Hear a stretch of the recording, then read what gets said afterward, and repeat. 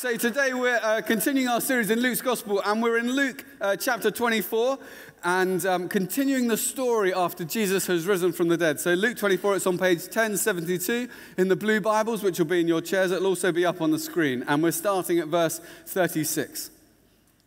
So while they were still talking about this, Jesus himself stood among them and said to them, "Peace be with you." They were startled and frightened, thinking they had seen a ghost. He said to them, "Why are you troubled, and why do doubts rise in your minds? Look at my hands and my feet. It is I myself. Touch me and see. A ghost does not have flesh and bones, as you see I have."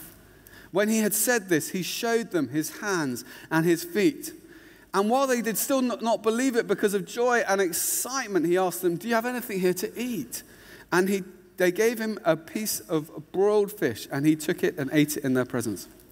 He said to them, "This is what I told you while I was still with you. Everything must be fulfilled that is written about me in the law of Moses, the prophets, and the Psalms." Then he opened their minds so they could understand the scriptures. He told them, "This is what is written. The Christ will suffer and rise from the dead on the third day, and repentance and forgiveness of sins will be preached in his name to all nations, beginning at Jerusalem. You are witnesses of these things. I'm going to send you what my Father has promised, but stay in the city until you have been clothed with power from on high." My talk today is called "You Have Resurrection Power." We all face challenges in life where we feel like we could need some more power. Maybe it's you hit an obstacle, an insurmountable difficulty at work, and you feel massively out of your depth. Or you hit a bump in a relationship, and it seems beyond your capacity to fix it.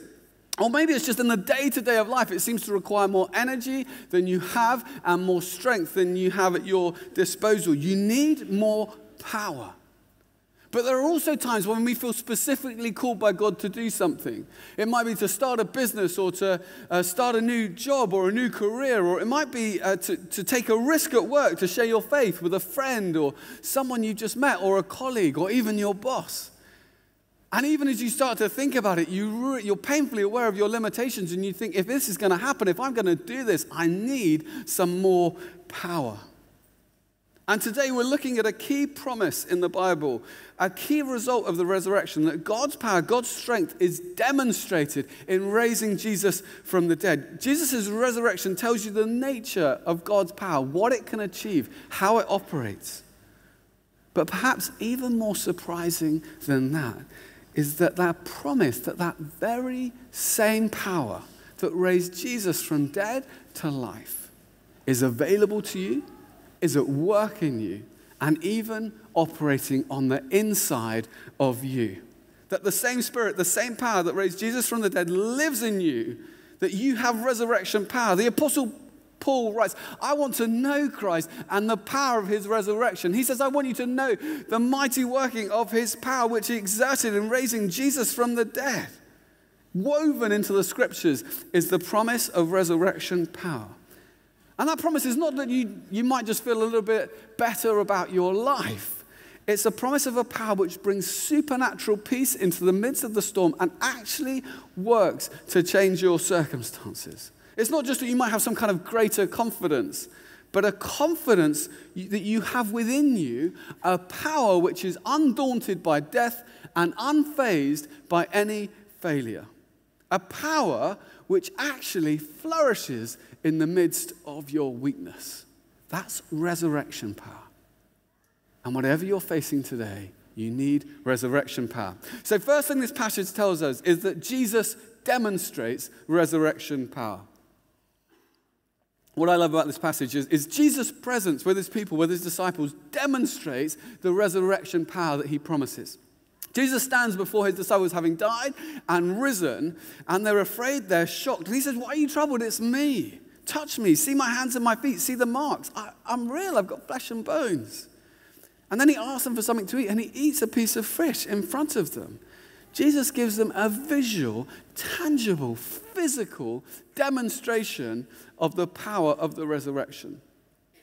Because the resurrection isn't just an incident, it's an identity. It's not just an event, it's a person. It's the person of Jesus Christ. Jesus says, I am the resurrection and the life. Jesus is the living, breathing, walking demonstration of what resurrection power looks like. And he shows it to his disciples, even as he promises them that they are going to be clothed with that same power from on high.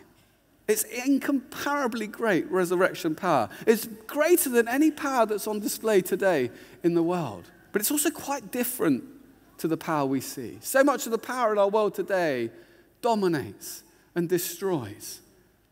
But resurrection power isn't like that. Resurrection power in the midst of death brings life. It turns despair into hope, tragedy into joy, wounds into marks of glory, weakness into strength, disgrace into vindication. It can take the very thing that seems to seal defeat into the very thing that God uses to work his victory.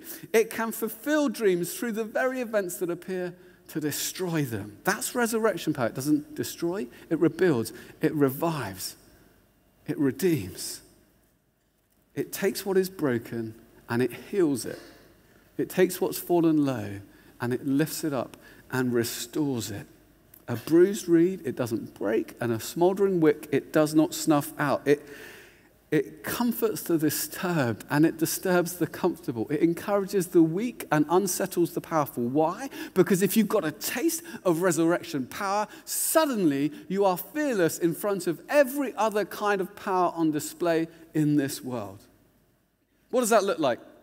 Well, my little brother Paul and I grew up together in Luton. I was actually born and bred in Luton. I don't talk about it much, a little bit shy about it. But we grew up together and we went to the same school in Luton, quite a rough school. And I left that school and then went off to study law, and I ended up working eventually as a criminal defense barrister. And I was spending quite a lot of my time defending people accused of crimes and spending quite a lot of my time with people accused of crimes. And my little brother, Paul, has always been much more direct and efficient than me.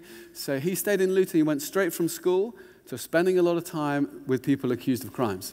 Not in any kind of official capacity. They were just his friends. And he had a difficult few years, and at his lowest point, he actually got in a bit of trouble with a gang on our estate, and they were after him, and they were threatening him, and they had actually started phoning the house. So it was getting quite serious, and he wasn't sure what to do. So in the end, he thought, I've got to take this on. I've got to do something to try and stop this. So he arranged for a sit-down with this gang. And he went off to see them. He didn't know how it was going to be. He went into the house. He walked into this room. And there were 8 of them in a semicircle around him. And the main guy stepped forward and squared up to him. And my brother was absolutely terrified. And he couldn't even look this guy in the face. He was so scared. He was just kind of looking down. And then he realized, as he looked down, that the guy who was facing him, his hands were shaking. My brother thought, oh, they're even more scared of me than I am of them. And it turns out they'd done some research. They thought my brother was a major player. He's not. I mean, he can handle himself, but he's not a major player. So they were terrified of him. And suddenly my brother kind of puts his shoulders back. He's like, right, this is how it's going to go down. And manages to sort it out. Now, I do appreciate that very few of you will be sitting down with the gang this week to negotiate peace. A little bit of laughter. I hope that's the case.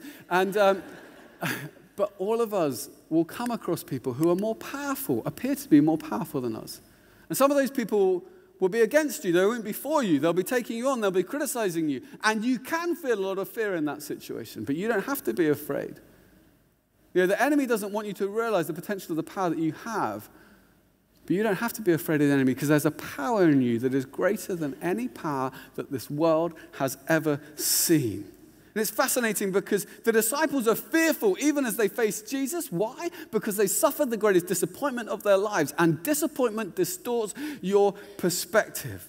But resurrection power completely reframes your reality. And when they see that, suddenly they're fearless. They're going out into every town, marketplace they can find and telling people what they've seen, that Jesus was dead and he is alive. And even when they're on trial for their lives, they say, we cannot help speaking about what we've seen and heard. The authority's like, we've got power to kill you. They're like, well, give it your best shot. How did that work with Jesus? You know, it's not just positive mental attitude. It's not just the power of positive thinking. It's not, well, what doesn't kill you might make you stronger. That's not what we're talking about at all. Jesus is walking, living proof that even what kills you can't defeat the resurrection power that is in you. That's resurrection power. Jesus demonstrates resurrection power. But also, you have resurrection power. You have resurrection power. The resurrection isn't just the reversal of a death. It is the beginning of a new kind of life. It's not just rewinding things to the way they were before the cross. It's the beginning of a new reality. The resurrection isn't the end. It's the beginning of all things being renewed and restored, including you. You have resurrection power. I wonder if you feel like you have resurrection power this morning. What if you believe that this morning? Why don't you turn to your neighbor? Just encourage them. Say, you have resurrection power.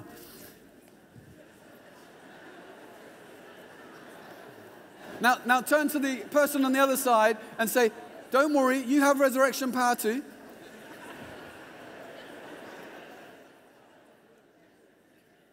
Do you feel better? Because it can be quite hard to believe. That power that Jesus demonstrated, that power that conquers death, is actually inside us, working through us. It doesn't always feel like that, does it? When you're on the district line on a Monday morning, someone's up in your face.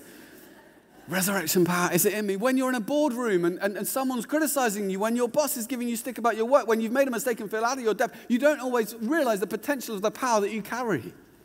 When the emails are flying in, you can't read them, they're coming in so quick. Or it can be something bigger. You had a lot of hope for something you thought would happen, and that hope's been dashed. You know, maybe you had a dream something would happen, but it feels like the dream has died. You can't see a way through, and suddenly you're actually painfully aware of your limitations. You feel confused. You can't make sense of it. When I went to university, I had all these hopes, all of these dreams about what would happen. I really wanted to make an impact where I felt God had called me to be. And I went off to university in Oxford, and I quite quickly realized that I was actually entering a very different world. There was a whole new language. They talked about black tie and white tie and something called supper. And I didn't really know what supper was. I hadn't come across that before. And so the first couple of weeks, I just felt completely out of my depth, out of my comfort zone. I thought I was brought here to shift things. I'm just hanging on by my fingertips. I'm trying to understand what's going on and try and fit in. And they don't even know I'm a Christian yet. And at the end of those 2 weeks, I suddenly realized all the people I've become friends with, and, you know, there wasn't one Christian amongst my friendship group, and I was struggling. So I thought, well, I'll go along to this thing called the Christian Union. So I kind of went along, if I'm honest, quite covertly, you know, when you kind of sneak into a place, you know, just hoping no one's seen you come in. It's dead of night. And I went into this room. I didn't think any of my friends had spotted me, so I got in, feeling okay. Looked around the room. There were 15 people in a circle just kind of sitting there, and my heart slightly sunk, and they were holding hymn books. And they said, the first thing we're going to do is we're going to all sing together. And I looked in vain for a guitar or a piano or anything that might accompany our voices. But there wasn't anything. It was just us singing in a room, 15 people. And we didn't really have the kind of a cappella voices that sometimes you might have. And I thought, actually, I'm not sure this could be any more awkward. And then one of them jumps up and he says, the curtains are closed. We should be proclaiming this to the college. And he starts opening the curtains. I'm like, I don't believe this. This room is next door to the college bar. And for the next 20 minutes, as I'm standing there with the hymn book, all I can see out of the corner of my eyes, my friend's kind of looking through the window.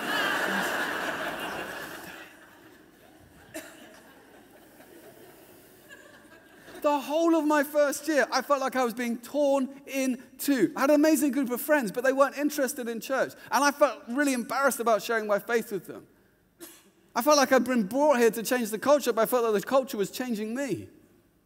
I was asked even to go on the committee of the Oxford University Law Society. I thought, oh, wow, that sounds really exciting. But it met on a Sunday morning.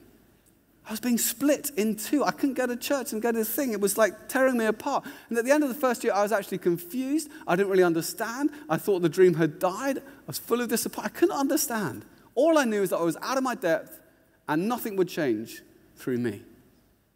And then I went away to a youth holiday, and I was filled afresh with the Holy Spirit, with his resurrection power in me.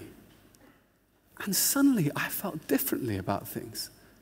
I kind of came back to uni, and I thought, actually, the power which is in me is greater than any power I'm facing, any culture in this place. I don't have to be afraid. So rather than just thinking, oh, the CU is so embarrassing, I got more involved with it. I started to speak at it. We even ran events in the college where we spoke about our faith to all the other people in the college. Rather than just feeling embarrassed about sharing my faith with my friends, I thought, I'm going to get baptized. So I got baptized, and I invited half my year, and they came to this service and saw me publicly declare my faith. And I started to realize what was possible with this resurrection power. And then I thought, well, it's a bit unfair, really, that people can't really get involved with this law society because it kind of meets at the same time as people want to go to church. You've got to pick between one or the other. So I thought I'd become president of the law society. And at our first meeting, we had to decide when the events were going to be that term. And I said, well, actually, I'd like to propose a change. I don't think we should have them on Sunday mornings anymore. And everyone was like, we've had them on Sunday mornings for as long as anyone can remember. I said, yeah, I appreciate that, but I'm the president. And it's not convenient for me because I want to go to church. And I said, does anyone have a problem with that? They went, but I want you to hear this. It wasn't anything about me. I was fearful, but resurrection power made me fearless. I was deeply insecure, but resurrection power filled me with complete confidence. I was painfully aware of my own weaknesses, but God put his resurrection power in me and said, let me see how I can use your weakness to demonstrate my strength. That's resurrection power. It changes things. And yes, you might not be leading the life you'd hoped. You might have had hopes dashed. Your dream may have died. But resurrection power specializes in taking what is dead and bringing it back to life. It doesn't ignore the pain of your loss. It redeems it. Resurrection power is not really found in pretty places. What are the things in your life, the hopes, the dreams, that have died and which need resurrecting today? Because dead things don't stay dead when resurrection power walks into the room. And I want you to know that there is no obstacle you face which is greater than his power in you. Jesus was dead. He was in the tomb. If you're thinking of obstacles, there's no greater obstacle than that. But God chose to use the death of his son as the means by which all of creation would be redeemed and restored and renewed. You need resurrection power. You can't do it in your own strength, but you have resurrection power. And the resurrection power which is in you will transform the world around you. Jesus stands before his disciples. I love this. He says, this is what is written. Christ will suffer and rise from the dead on the third day. And repentance and forgiveness of sins will be preached to all nations. Will be preached to all nations. You've got a small group of people in a room in Jerusalem, confused, scared. The authorities are after them. They think it's all over. And the risen Jesus stands before them and says, this is written. This is what will happen. And it won't just happen here. It will happen in all nations. It's a bold promise. It doesn't look likely. They're under oppression by one of the greatest empires the world has ever seen. But Jesus has seen death and he's defeated it. He knows all things and he was there at the creation of the world. And he says you're going to be clothed with power from on high. Grave-busting, death-defying power. And there might only be a few of you, but resurrection power gives you confidence in your calling and certainty about the result. And he's called you in the same way.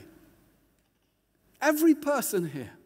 Some of you might be thinking, well, no, actually, it's a bit of an accident. I was here, I had a choice, London Marathon or this. London Marathon seemed a bit like hard work.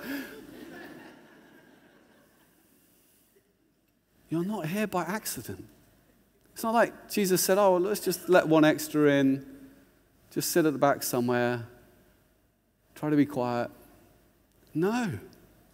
You are called for a purpose. I don't know what that purpose is, but I know he has called you for a purpose. It might be to shift the atmosphere in your school or your university. It might be to change the culture in your workplace, in your boardroom, in your family, with your friendship group, in your network. He has called you for a purpose. And when God calls you and he commissions you, you can have confidence that what you begin, he will complete. Resurrection power tells you his purposes cannot ultimately be frustrated. They can't be. They will be fulfilled. And that's so important. It's so important for you. But it's not just important for you. Often when we talk about God's power, we talk about, it's God's power for me. It is for you, but it's not just for you. The resurrection power which is in you isn't only for you. Let me try and demonstrate this to you. So, a little visual demonstration. This is you. Say hi to your new self. And we all know what it's like. I didn't spend a lot of time on this, but as you live life in London, you're going through life, you really feel affected, almost like tainted by the world around you. You make mistakes, you mess up, you have failures, and it feels like that stuff sticks to you and clings to you. And quite quickly you can realize you're in a pretty desperate place. And what we know is that because of the cross and the resurrection, you can be completely and utterly transformed, restored, redeemed, forgiven, full of resurrection power, which brings you from life to death. But if you stop there, you've missed the potential of the power you carry, because the resurrection power which is in you, which brings you from life and brings you from death to life, isn't only in you for you, it's in you for the world around you. And as you kind of realize the potential of the resurrection power you carry, you are pushed out into the world, into your workplace, into your home, into your school, into your university, and you transform it for God's glory. And by his power, that's resurrection power. It pushes you into this world with power to transform it, power to see things change. Resurrection power will always push you out of your comfort zone to change things in the world around you. It's not just for you, it's for the people around you. And yes, your dream might have died, but sometimes things have to die so that God can resurrect them. What does that look like? Well, my parents were, my dad grew up in Barnsley. He worked for a bit in the mines, actually, and then he went to Bible college. And he felt this call to preach the gospel to people in mainland China. So he had to learn Mandarin, but he was severely dyslexic. So it's quite hard to learn Mandarin when you find it hard to read and write English. And he met my mum at Bible college, and together they learned Mandarin, and they got ready to go and to do that stuff in mainland China. But it was the 70s. It was a difficult time in China in the 70s. They could not get into mainland China. But through a number of miracles, they managed to get into Taiwan, which was great. But they saw some fruit. They had a good few years out there, but they just felt this sense of frustration. They'd felt this call to a particular place, and it hadn't been fulfilled. And so they came back. They ended up in Luton, with the ability to speak Mandarin. But at that time, there weren't any Mandarin speakers in Luton. There were a few people who spoke Cantonese, but almost no one who spoke Mandarin. And for a number of years, it was just confusion. I don't really make sense of that. I trust, but I don't see how that promise, that dream is ever going to be realized. It's dead. It's done. It's over.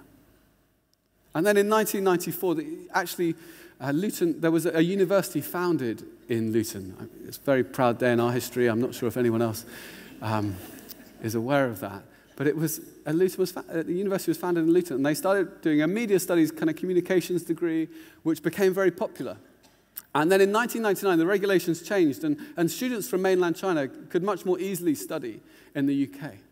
And lots started appearing in Luton. And so it was that the chaplain of Luton University started phoning round the churches in Luton saying, is there anyone who can speak a little bit of Mandarin, please, because I have all these students coming to my chaplaincy, students from Chinese mainland who are interested in Jesus, and I just don't know what to do. So 17 years after he left Bible college, my dad is brought in to run Alpha courses with Mandarin-speaking students in Luton. They couldn't go to China, so China came to them. And actually, lots of people became Christians on these courses, and they went back to China, and friends and family became Christians, and my parents suddenly started getting invited back to China All those years later, the dream had died. The promise was over. It looked like all hope had been extinguished. But that's resurrection power. It cannot be contained. It breaks through every obstacle, and it is working in you right now to take hold of that for which Christ Jesus took hold of you, what God called you to. You have resurrection power. You have resurrection power. The same power which conquered the grave lives in you, and that means that all things are possible. And we can see this city transformed. We can see many people in your home, your workplace, your school, your university come to know Jesus. Your dream might have died, but Jesus resurrects things. The resurrection power that brought him from death to life is at work in you. It's not over. It will be completed. And we can together see the city transformed and the name of Jesus lifted high. In Jesus' name, amen. I'm Bear Grylls. My favourite way to start the day, the Bible in 1 year. That's how wild I am. Find out more at BibleIn1year.org or download the Bible in 1 Year app.